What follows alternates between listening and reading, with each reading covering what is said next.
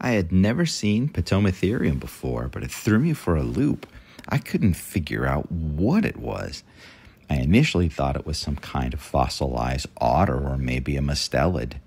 And then I got to wondering, could it be a pinniped? Well, it turns out that logic is the exact same logic that has occupied the specimen's history. When it was found, it was thought to be a fossilized lutra, an otter, but then it was thought to be a relative of the mustelids, and more recently, and seems to be stabilized on the fact that this is actually one of the most primitive pinnipeds. It was aquatic with webbed feet and lived in the water, but not marine, like the saltwater.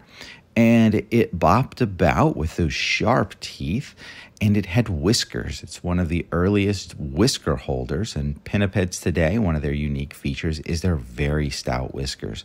So that was really cool to see and read about this beautiful specimen. A beautiful reproduction and two different species jaws.